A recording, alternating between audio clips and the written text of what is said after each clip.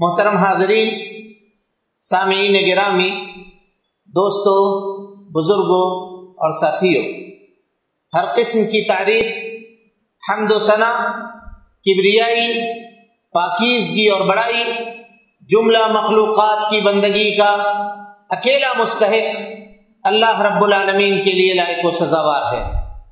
وہی پروردگار عالم ہے، اسی نے ہمیں، آپ کو اور ساری کائنات کو تخلیق بخشی ہے۔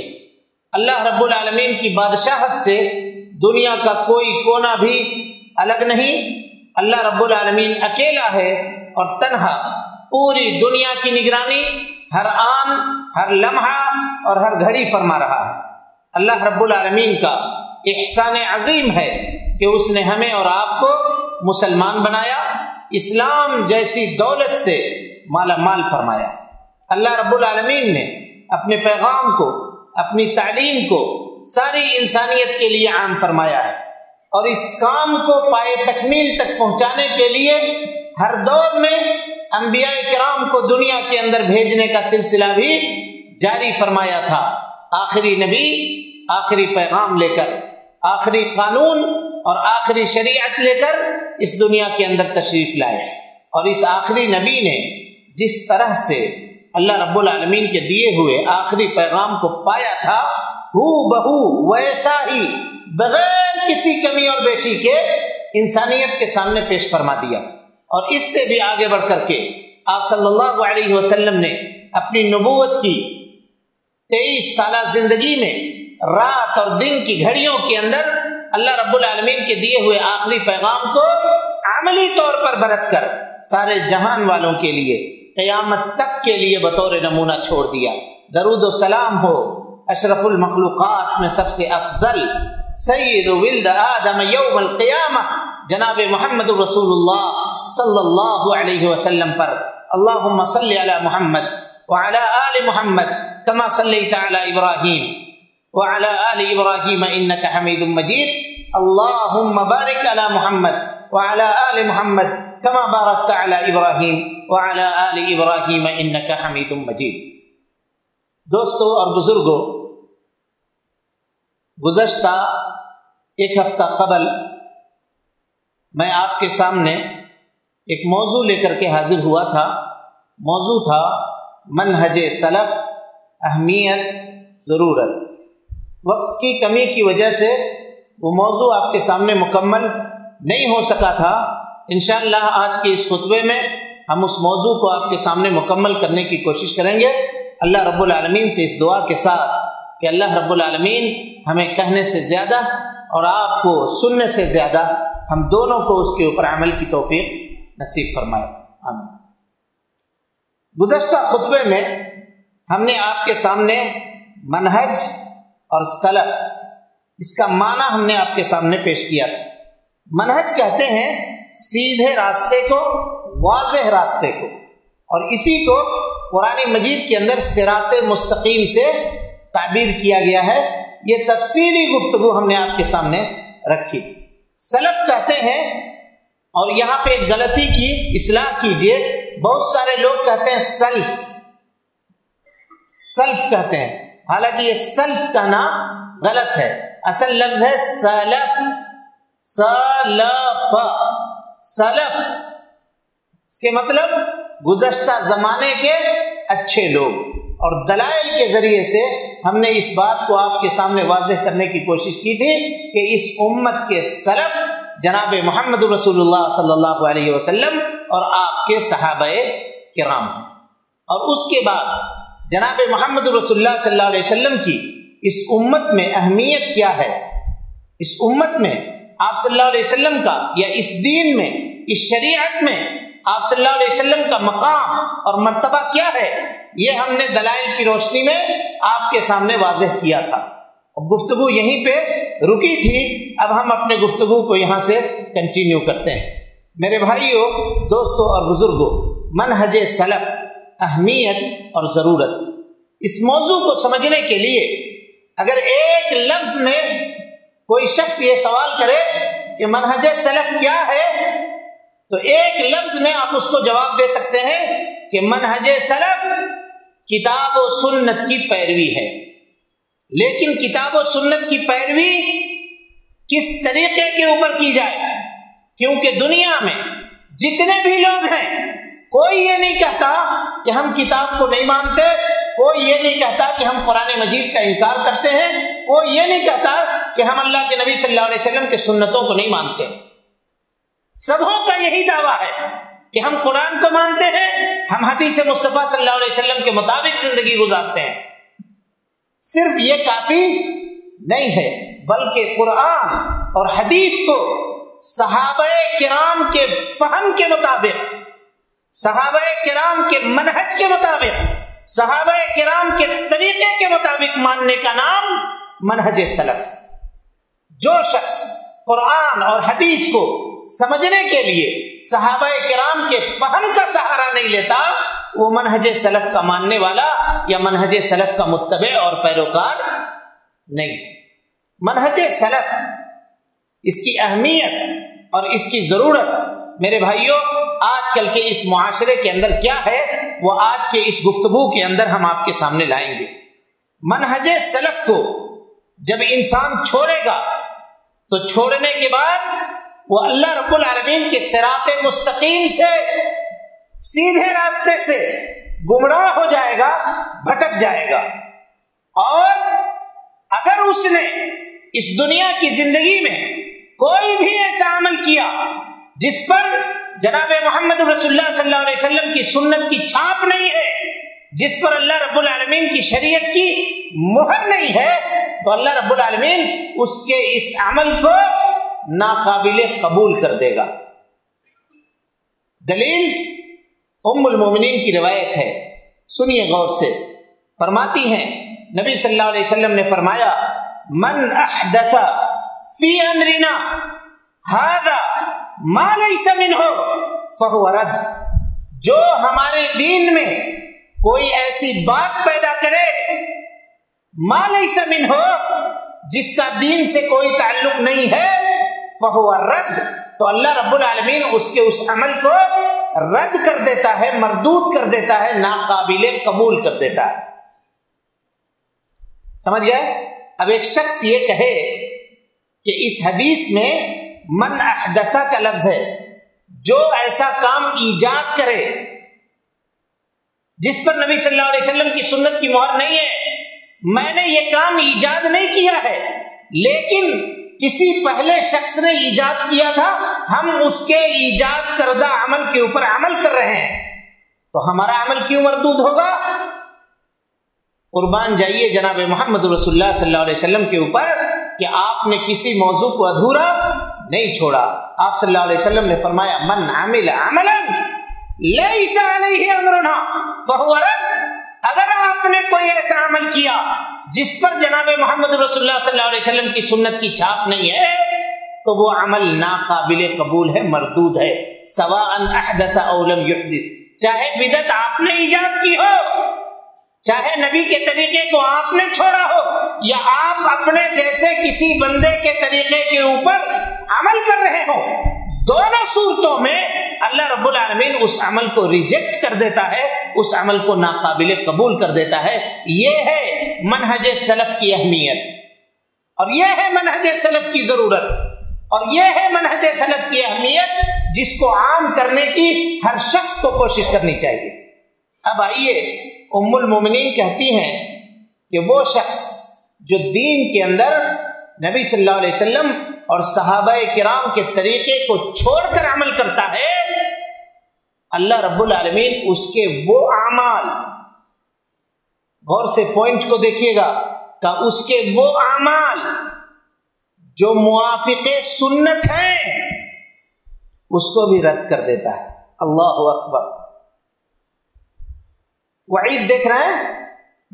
کہا کہ نبی اور صحابہ کرام کے طریقے کو چھوڑنا اور چھوڑ کر عمل کرنا، زندگی بھر کیے گئے سنت کے مطابق عمل کو بھی اللہ رب العالمین رد کر دیتا ہے۔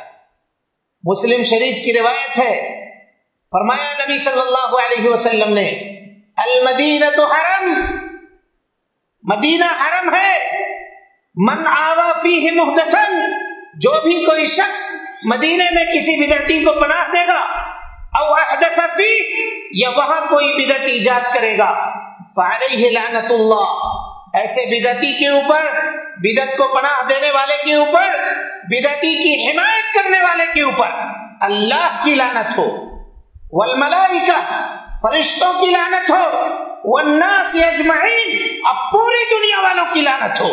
اور اس کے بعد نبی صلی اللہ علیہ وسلم نے فرمایا لا يقبل اللہ منہ صرفا ولا عدلا، اللہ رب العالمین ایسے شخص کے نہ تو فرض نماز کو قبول کرتا ہے اور نہ اس کے نفل نماز کو قبول کرتا ہے۔ کہ منہج سلف کو چھوڑنا، منہج سلف کو پسے پشت ڈال دینا، اس کا سب سے بڑا نقصان انسانی زندگی کے اوپر یہ پڑے گا کہ ہمارے تمام تر اعمال اللہ رب العالمین کی بارگاہ میں رد کر دیے جائیں گے، ناقابل قبول ہو جائیں گے۔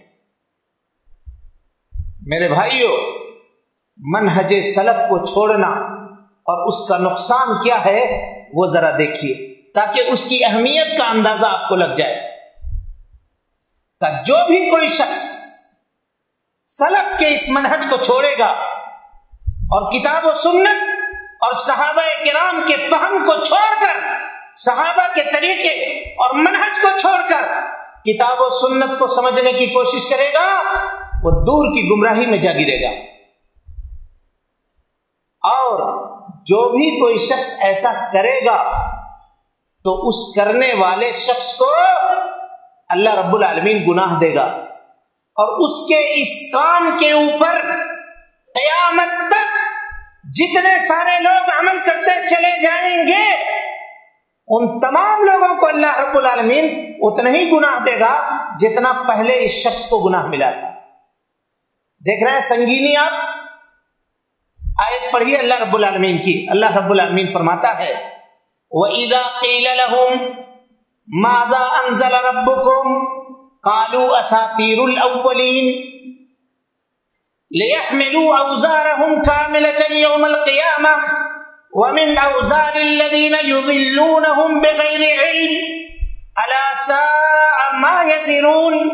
قرآن مجید سورہ نحل، اللہ رب العالمین فرماتا ہے کہ جب ان مکہ والوں سے یہ کہا جاتا ہے کہ قرآن مجید جو اللہ رب العالمین کی جانب سے نازل کردہ کتاب ہے، اس بابت تم کیا کہتے ہو؟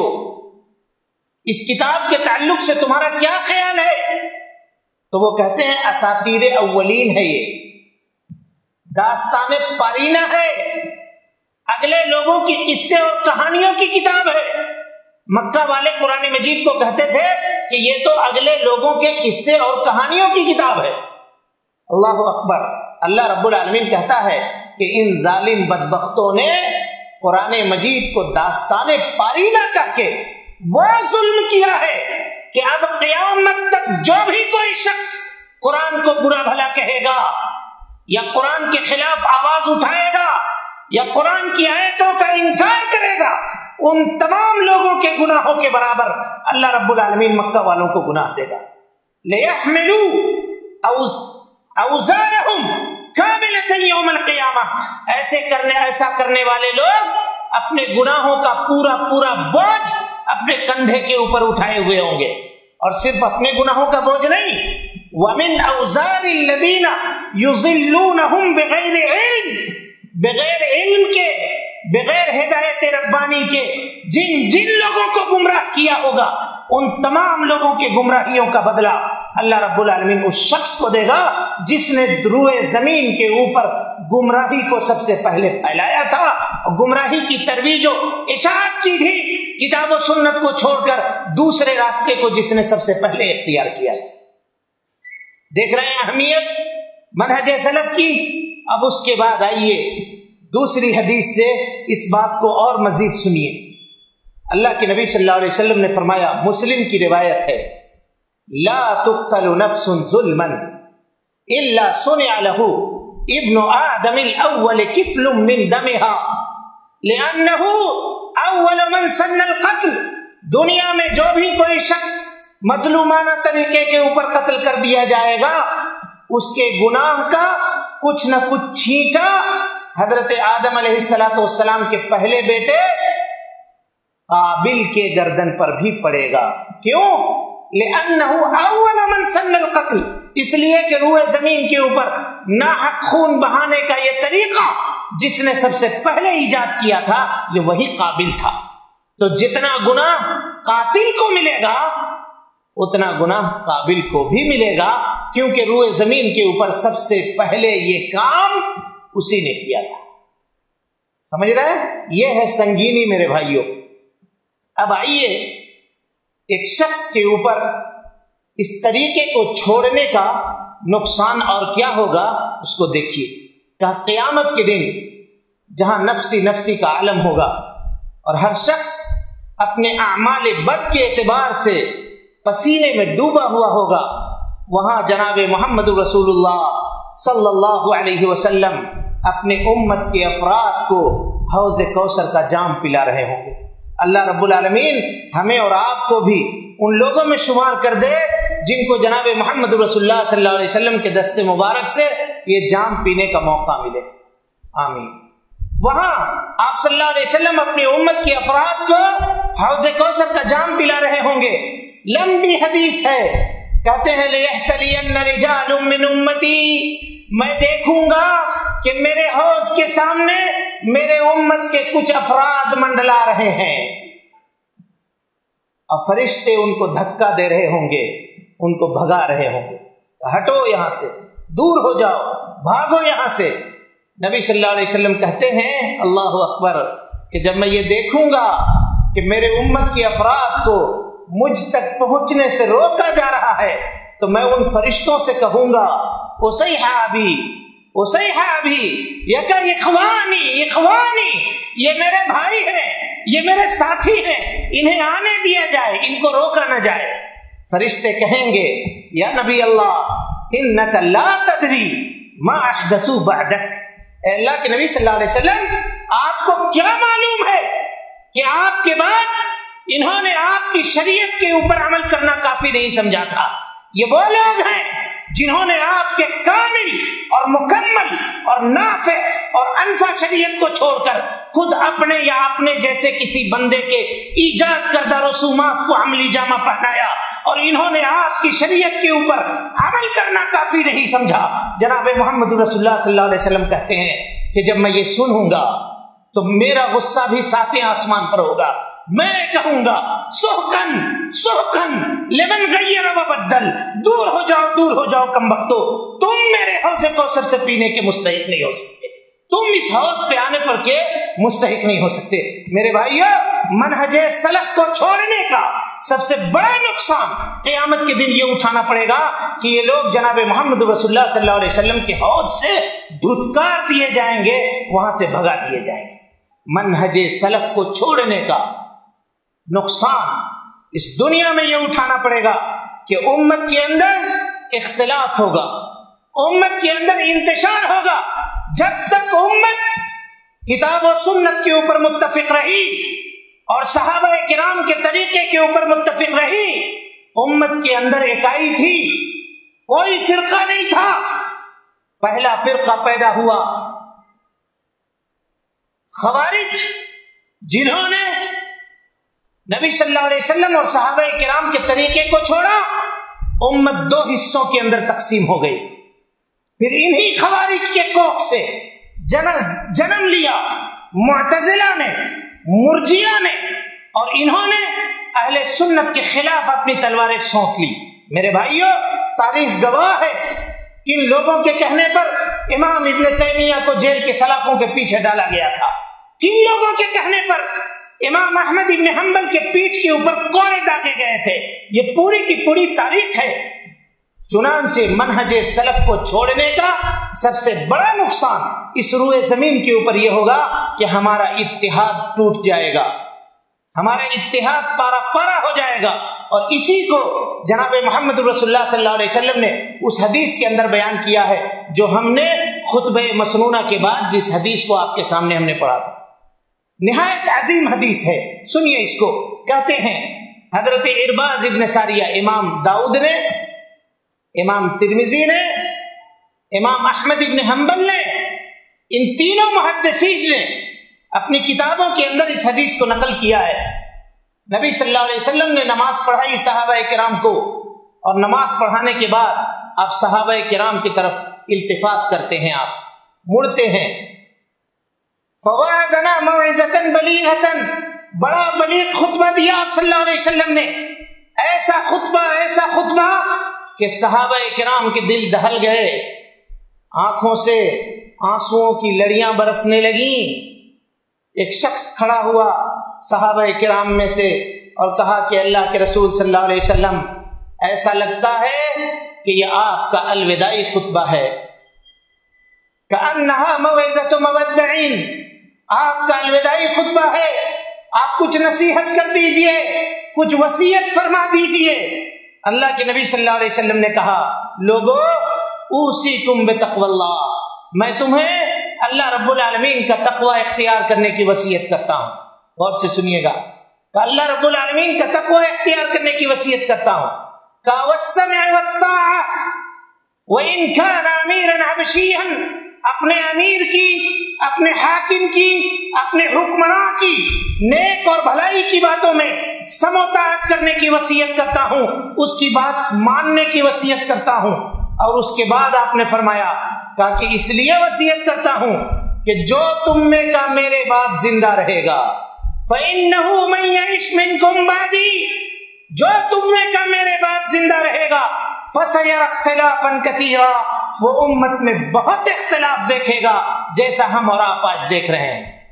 فَسَيَرَى اخْتِلَافًا كَثِيرًا، اختلاف امت کے اس سنگین دور میں نبی نے جو قندیل ہمارے لیے جلائی ہے، جس سے ہم شب ظلمت کی تاریکی کا سینہ چیر کر آگے بڑھ سکتے ہیں، ضلالت و گمراہی کے گھٹ سے نکل سکتے ہیں، نبی صلی اللہ علیہ وسلم نے فرمایا، اختلاف امت کے زمانے میں تم میری سنت کو اور خلفائے راشدین کی سنت کو لازم پکڑنا۔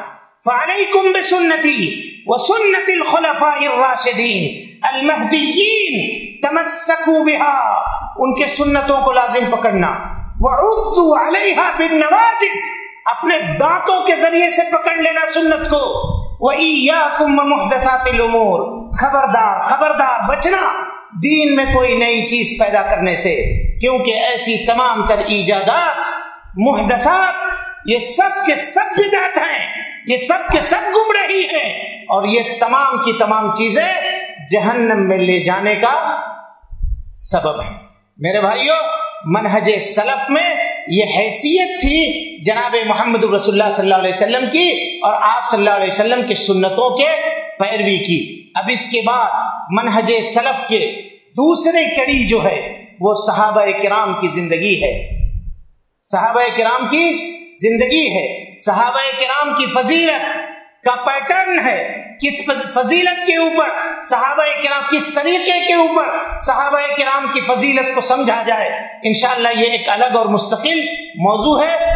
خطبے کا وقت چونکہ ختم ہوا، پھر کبھی موقع ملا تو منہج سلف، اہمیت اور ضرورت کے تعلق سے صحابہ کرام اور ان کے اوپر ہمارے تعلق سے، ہم پر ان کے تعلق سے کیا چیزیں واجب ہیں اور کس طرح سے انہوں نے دین کو سمجھا، کس طرح سے انہوں نے دین کی نشر و اشاعت کی، اس کی ترویج کی، اس سلسلے میں میں آپ کے سامنے گفتگو کروں گا اسی عنوان کے تحت۔ اللہ رب العالمین سے دعا ہے کہ اللہ تعالی ہمیں اور آپ کو حسن عمل کی توفیق دے، جب تک زندہ رکھے، دین اسلام پہ زندہ رکھے، اور جب اٹھائے ایمان پہ اٹھائے۔